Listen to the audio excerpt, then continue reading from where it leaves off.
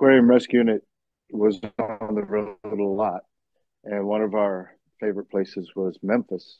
And whenever we played Memphis, Shawn Lane came out and sat in with us, and he always entertained Oh, us with his genius and his stories. Gosh, he would just keep us laughing and laughing and laughing because Shawn Lane could see the absurdities, kind of like Frank Zappa could see through the culture and see everything, all the crazy stuff, and just make fun of it.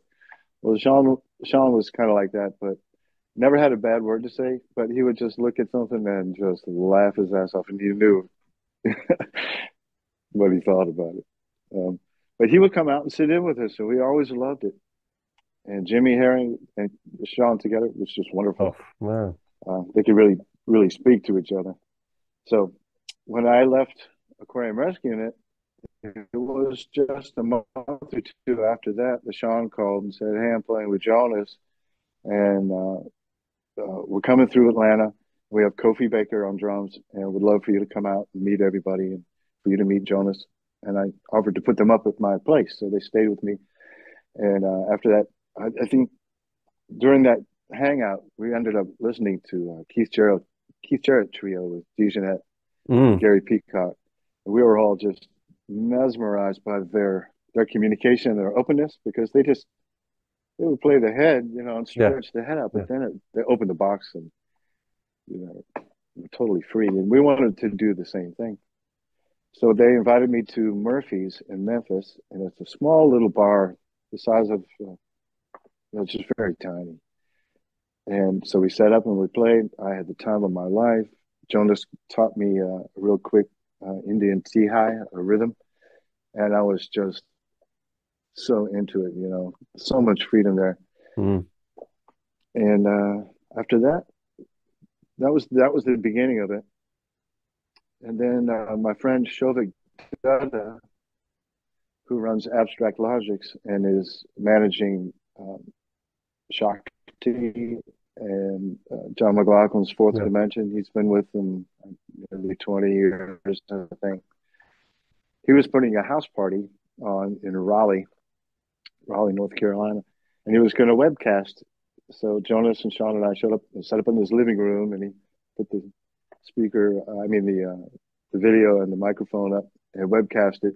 And that was the beginning, he says, of Abstract Logic's Oh wow. record label and distribution. And that was the first thing that happened in that realm, that world. Mm, So I met Shawn through playing with the Aquarium Rescue, and then Jonas shortly thereafter he called him, mm. and that How, was just fantastic. yeah.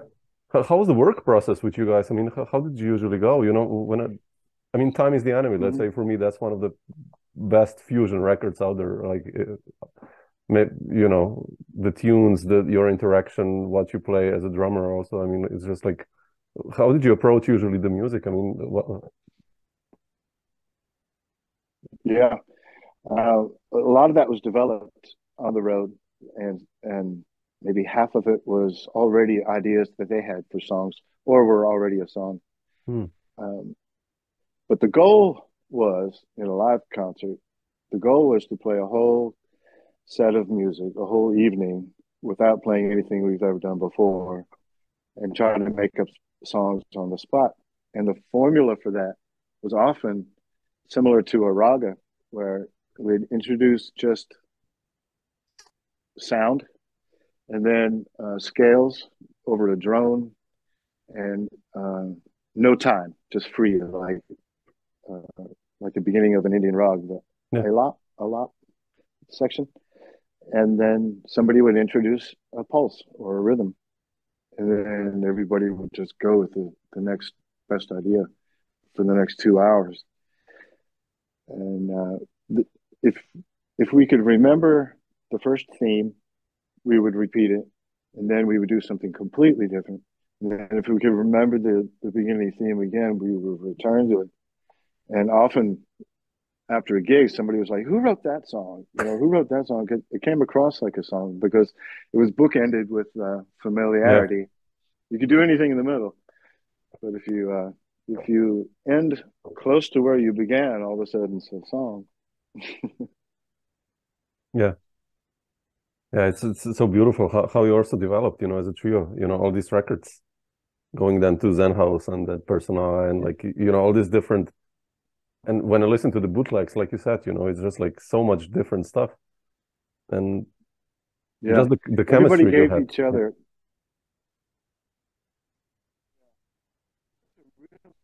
I think, a big appreciation for space with Shawn and Jonas. Jonas had played with McLaughlin, Yeah, who played yeah. with Miles, who he was just 1 degree from Miles and everything. And he really understood space and uh, setting scenarios up.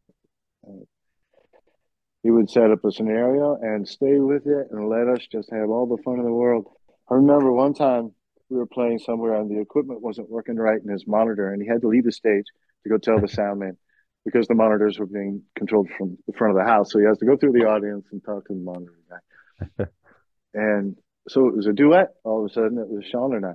Woo. And we just got cooking and cooking, and we were flying. And I actually kind of had an inward vision, if not a feeling, of what it's like to be an eagle flying with another eagle. Wow. It was just so free. It was incredible. That was one of my strong memories of reaching a place where you've never found yourself before. All of a sudden, you're at a height and you're looking down, like, wow, everything's so tiny. That's beautiful. Yeah.